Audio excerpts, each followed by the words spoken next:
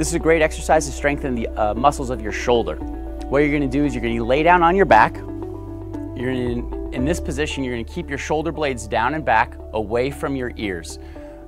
You're going to lift your arm, your affected arm, up to shoulder height. And from this position, you're going to take your hand and punch up towards the ceiling and bring it back down. You're going to repeat this until the muscles of your shoulder become fatigued. Once they become fatigued, you're going to come back down to the starting position, rest, and repeat the exercise until you can no longer do this, maintaining the form, or until the shoulder becomes too fatigued.